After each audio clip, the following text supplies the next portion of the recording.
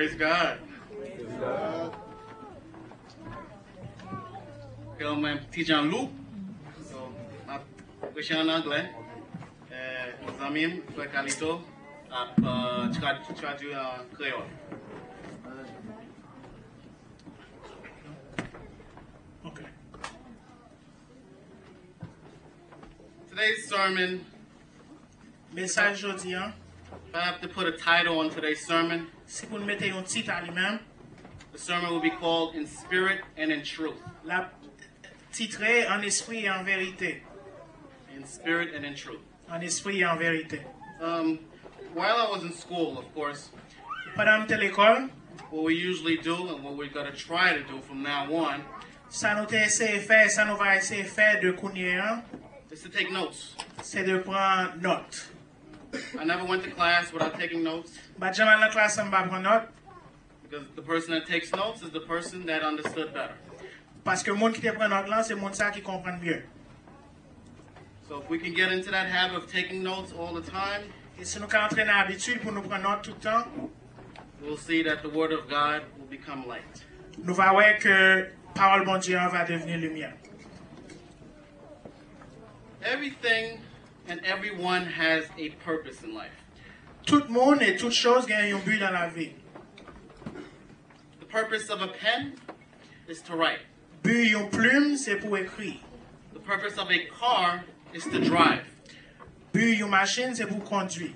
The purpose of Christians is to praise and worship. But yon chrétien, c'est pour louer et adorer.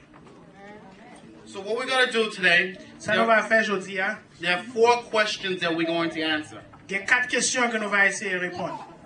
4 fundamental questions. 4 questions fondamentales. The first one is, what is praise? What is worship? Première, c'est qui ça qui louange, qui ça qui adoration. What is the wrong way to praise and worship? Qui mauvais gens que nous capable louer et adorer. What is the right way to praise and worship? Qui bon gens pour doit louer et adorer. And to conclude, we're going to do a self-analysis of ourselves. Et pour conclure, nous va analyser tête nous de nous-mêmes.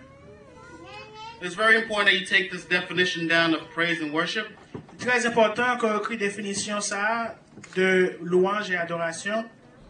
To praise is to express a favorable judgment, to glorify. Pour louer, c'est pour exprimer un jugement favorable, pour glorifier. To worship. Pour adorer.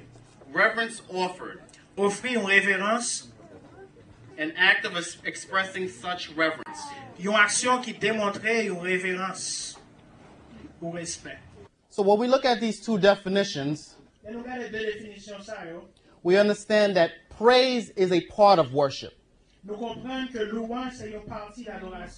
It is praise that gets you to a worshiping state.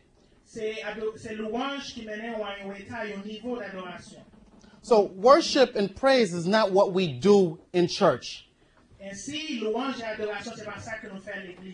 Worship and praise is more like a lifestyle. Louange et adoration, c'est un style de vie. It's a way of living. C'est un genre de vivre. Now, to answer the second question, what is the wrong way to worship or praise?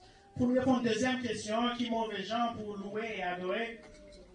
Throughout the Bible, God has constantly judged those that does not worship Him properly. À travers la Bible, bon Dieu a toujours jugé les gens qui pas adorer lui bien. If you could turn your Bibles to Exodus 34, verse 14, and it says, For thou shalt worship no other God, for the Lord whose name is jealous is a jealous God. Tu ne te prosterneras point devant un autre Dieu, car l'Éternel porte le nom de jaloux, il est un Dieu jaloux. See, a lot of people think that worshiping another God is kind of like having a Buddha statue in your living room.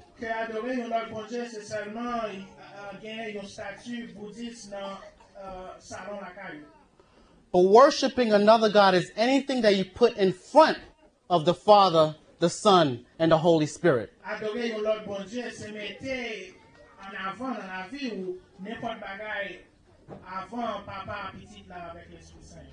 So if you put your job in front of God, you're worshiping another God. Si vous mettez travail avant bon Dieu, vous adorez un autre bon Dieu. If you put your spouse in front of God, you're worshiping another God. Si vous mettez époux ou épouse devant bon Dieu, vous adorez un autre bon Dieu. If you put money in front of God, you're worshiping another God. Si vous mettez l'argent devant bon Dieu, vous adorez un autre bon Dieu. So again, worshiping false gods is what you put in front of God that merits all praise and worship. Adorer faux Dieu, c'est tout ça que vous mettez devant bon Dieu, lui-même seul qui mérite toute louange et adoration. The second form, we're going to look at four unacceptable praises of worship. The first one we just looked at is worshiping a false god. The second one that we're going to look at is worshiping the true God in a wrong form. The Exodus 32, verses 7 and 8. And it says, Jehovah spoke unto Moses, Go get thee from thy people, that thou broughtest up out of the land of Egypt, have corrupted themselves. They have turned aside quickly out of the way which I commanded them. They have made them a molten calf, and have worshipped it, and have sacrificed unto it, and said, These are thy gods, O Israel, which brought thee out of the land of Egypt. L'Éternel dit à Moïse, va descendre car ton peuple que tu as fait sortir d'Égypte s'est corrompu. Ils se sont promptement écartés de la voie que je leur avais prescrite. Ils se sont fait une veau en fonte et ils se sont prosternés devant lui. Ils lui ont offert des sacrifices. Ils lui ont dit, Israël, voici ton Dieu qui t'a fait sortir du pays d'Égypte. A couple of realities here. They were worshiping the true God, but in a wrong form. Quelques réalités, ils devaient adorer vrai Dieu, ils adorer vrai Dieu, mais dans mauvaise forme, dans mauvaise façon. Because if we look at verse 7, if we look at verse 8, it says, Si nous regardons verset 8, il dit, These are thy gods, O Israel, which brought thee out of the land of Egypt. Il dit, c'était Dieu ça qui t'a porté au dehors de l'Égypte. So they know that there's a God that brought them out of Egypt. Ils connaissent que un Dieu t'a porté au sorti de l'Égypte. But they made a calf, a molten calf, and worshipped it and said that these are the gods that brought me out of Egypt. They got the right God, but the wrong form. Mais ils ont fait un petit bœuf et dit que c'est ça qui menait au sorti de l'Égypte. C'est un vrai Dieu mais dans mauvaise façon, dans mauvaise forme. You see what they did? They reduced God Almighty into an image, Ça a été fait, ils ont réduit bon Dieu tout-puissant à une image. which is against the commandment of God. Qui compte commandement bon Dieu. Because in Exodus 20, verse 4, what does it say? Parce que dans Exode 20, verset 4, qui ça dit, Thou shalt not make unto thee any graven image. tu ne te feras point d'image taillée. See, graven image is anything that man makes to represent God. Image taillée, c'est n'importe bagaille que les hommes font pour représenter bon Dieu. So, if we look at a couple examples, Si nous regardons quelques exemples, how many have seen The Passion of the Christ? combien de nous qui voient film The Passion of the Christ?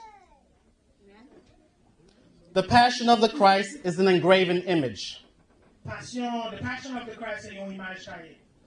Man made a movie to show Christ's image. Les hommes font un film pour montrer l'image bon Dieu.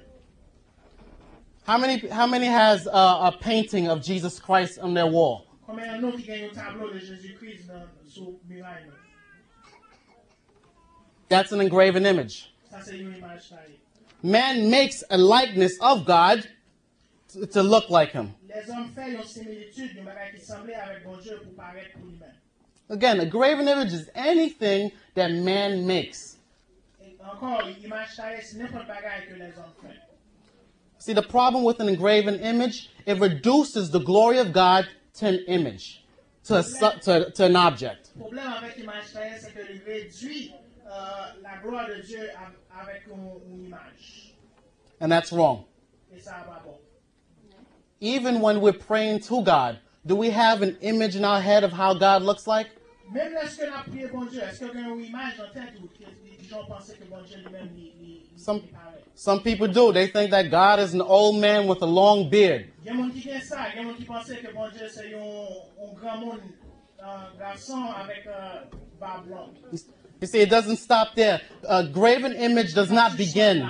The graven image does not begin with a painter's brush or a sculptor's hammer. The graven image.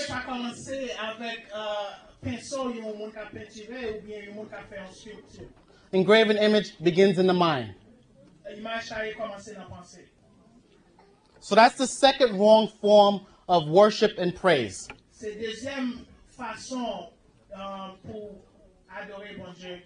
So we looked at worshiping false gods. We looked at worshiping the true God in a wrong form. Now we're going to look at worshiping in your own manner. In the Bible, there's a story in 2 Samuel 6, verse 1 to 7. I'm not going to read it now, just to save some time.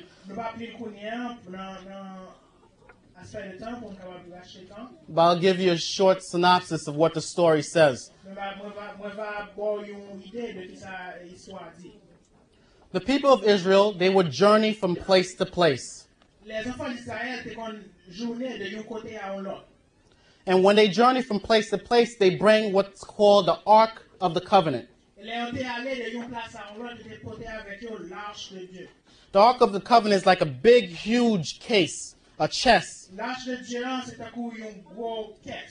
It has holy objects in there. It has the Decalogue, which is the 10 Commandments on the tablets. It had Aaron's rod inside also. It also had a pot of manna.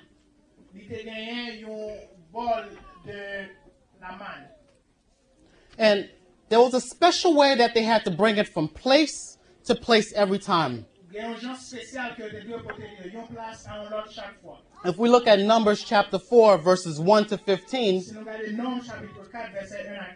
the number one rule in regards to handling the Ark of the Covenant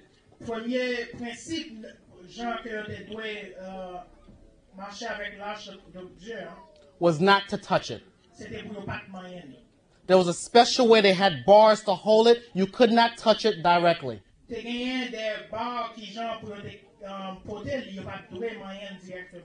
So there was a group of people carrying the Ark of the Covenant to the next destination. And on the road, they tumbled. They didn't want the Ark of the Covenant to fall off, so a man by Uzzah held the Ark of the Covenant not to fall off. What happened to him? He died. Right then and there. You see, the thing is, he thought in himself that he could do something to advance the Ark of the Covenant. He should have left it. He should have left it fall. God said not to touch it. Okay? We have rules in the Bible. We have laws in the Bible. We're not supposed to use our own thinking to find out if there's a better way.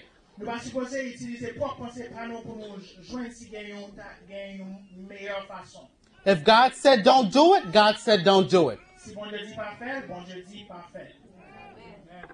Which brings me to a particular subject. I mean, there's not supposed to be, you can't worship God in your own manner. Many times we could be in church praying, worshiping God.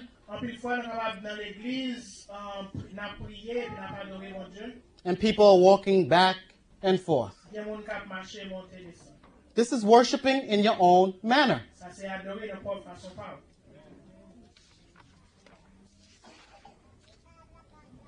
So we looked at worshiping false gods. We looked at worshiping the true God in a wrong form. We looked at worshiping in your own manner. Nou gade adore nan propre façon pa ou.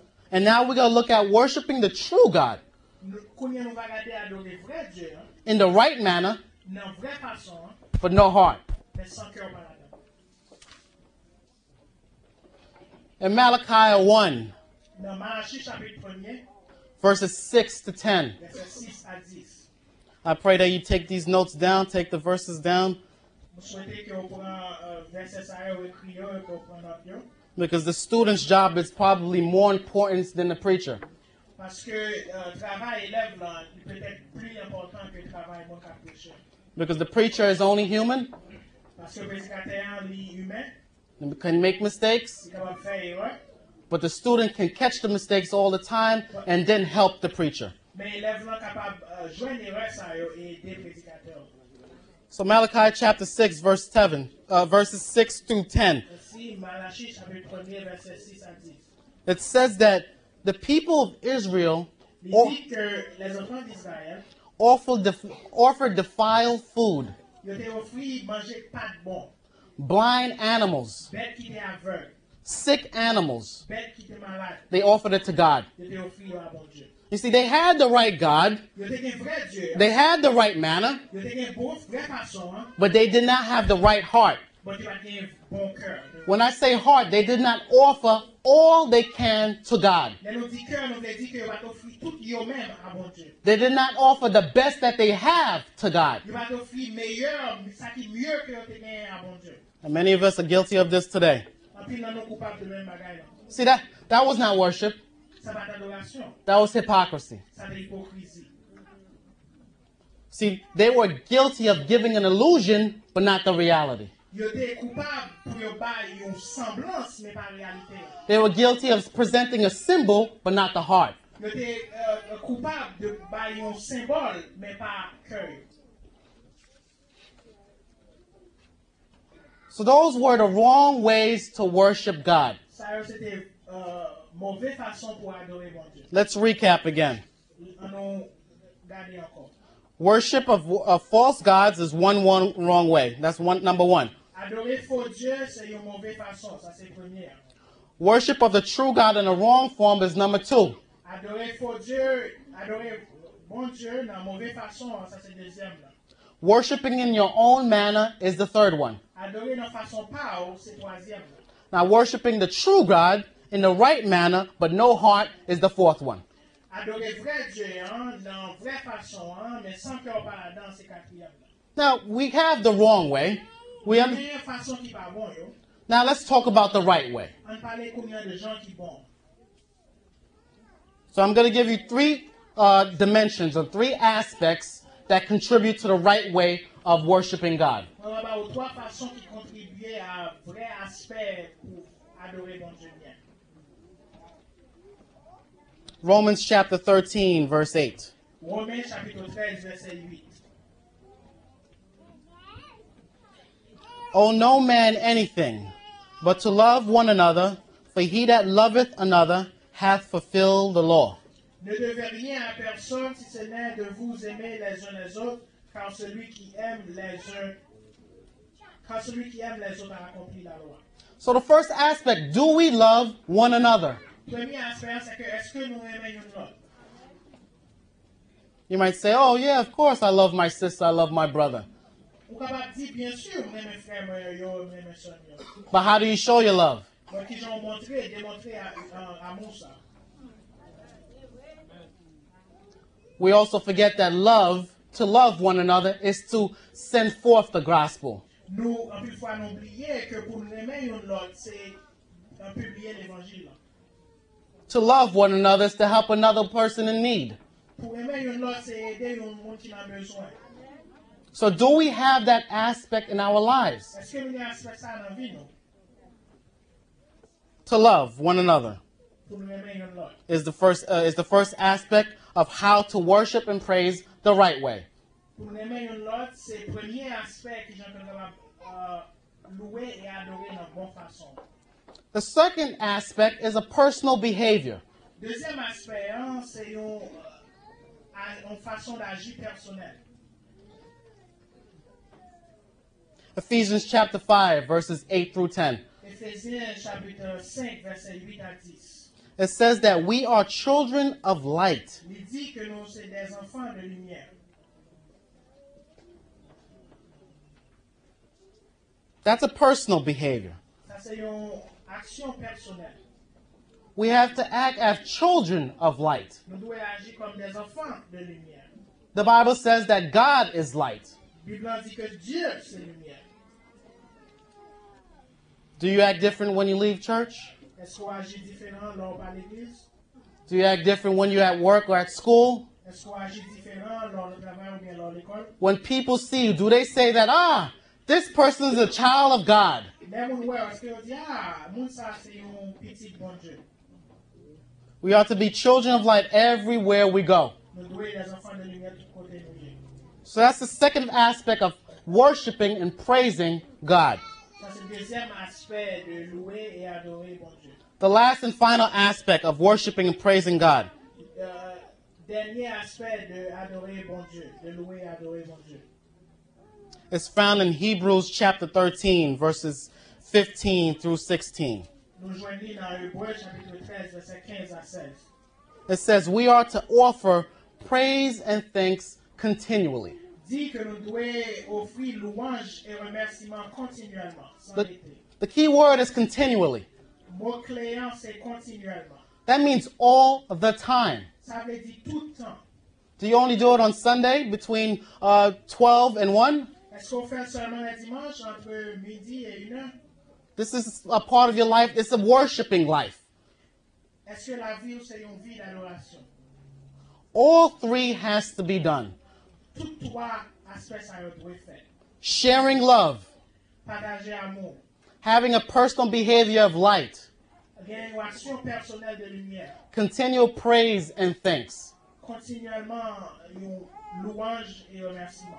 If one of them is missing, that's not a worshiping life. Si je n'avais remarqué, c'est pas une vie d'adoration. So, we're talking about worshiping life. On a parlé d'une vie d'adoration. If we don't have a praise and worshiping life, we cannot praise and worship in church. Si nous n'avons pas une vie de louange et d'adoration, nous ne sommes pas capables de louer et adorer dans l'église. Because if you don't have a praise and worshiping life, the worship service is not really a worship service. Si nous n'avons pas une vie de louange et d'adoration, service de louange et d'adoration, pas un service de louange et d'adoration. The worship service would be more like a TV show. Service d'adoration, vraiment un montage de télévision. Or a Broadway show. Ou bien un montage sur Broadway. Because we have our best suits on, why not? Nous avons plus bon costume sur nous pour que ça ne pas faire comme ça. So it correlates. Your life, what you live in your life, it expresses what it's done in church. Deux bagages ça vont aller ensemble. Ça va vivre dans la vie ou aller avec ça qu'on fait à l'église. So where do we stand? Qui peut être campé?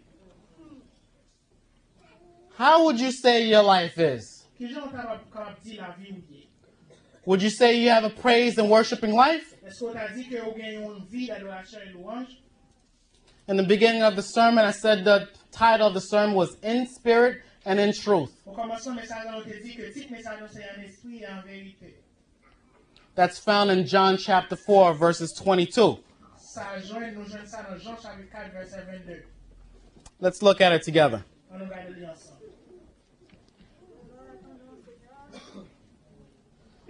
In this passage, Jesus was conversing with a Samaritan, Dans le passage, ça, Jésus t'a parlé avec nos Samaritains. which was unheard of. C'est un bagage qui pas fait. You see, you thought that racism was something that was existed in our time, Vous pensez peut-être racisme, c'est un bagage qui existait seulement dans le temps par nous. but it existed back in the days of the Bible days. Il existait tout dans ces temps, dans le temps biblique. See, Samaritans were a half-breed. Samaritains, c'est mon ça qui était mélangé. They were a mixture of different people. C'était mélangé, c'était un mélange de différents mondes. So, for a Jew, which is a pure Jew, Pour un juif qui est un juif pur, speaking to a Samaritan woman parler avec une femme samaritaine, was unheard of. c'est pas ton bagage où t'es tendu. That was the first. That was one of the. That was the. There's two basic reasons why it was unheard of. That one was the first one. Il y a deux raisons que ça, si on va pas attendre, ça c'était première. Samaritans were a mixed race. And the second one was that their religion was different than that of the Jews. See, if you look at verse 22 in John chapter 4, I'll read it to you. Ye worship that ye don't know. She had no knowledge. Well, let me look at the verse.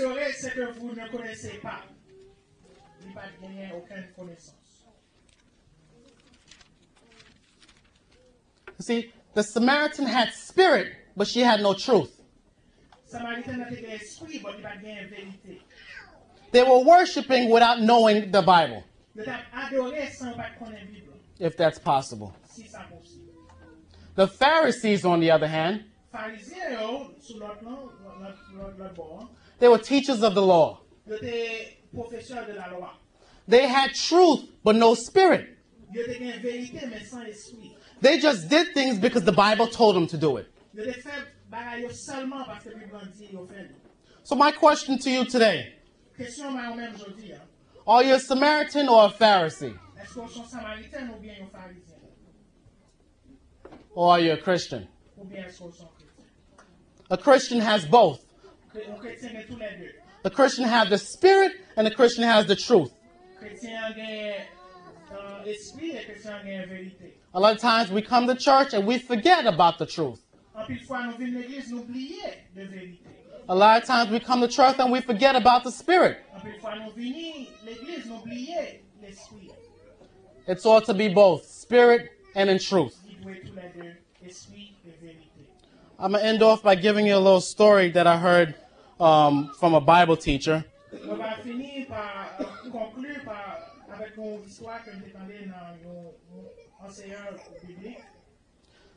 There was a birthday party. A birthday party for a little boy. And the parents invited everybody, all their friends everywhere from north side to the south side.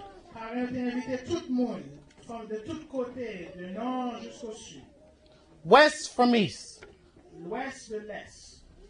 In celebration of their little boy's birthday. The boy was turning 1. So they're partying up to 12 o'clock in the morning.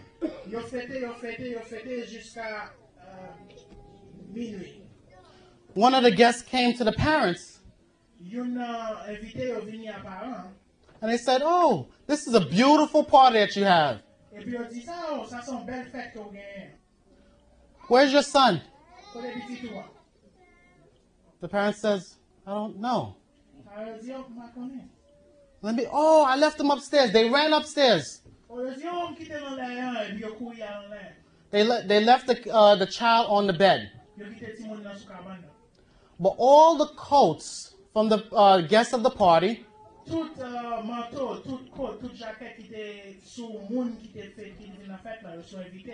was on top of the boy. They had a party, but they forgot about the true purpose of the party.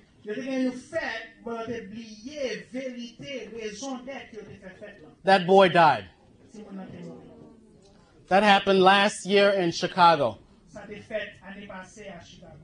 Are we like those parents? Are we celebrating, but forgetting about the purpose?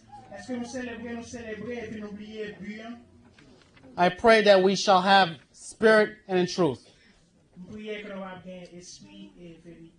May God bless you.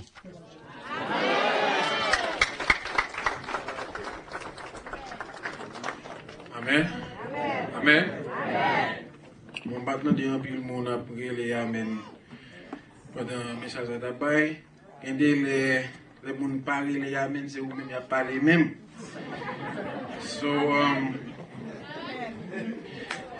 So chaque deuxième dimanche du mois, on a essayé par nos paroles, pas besoin d'entendre aucun monde dire rien parce qu'on a parlé de vous même.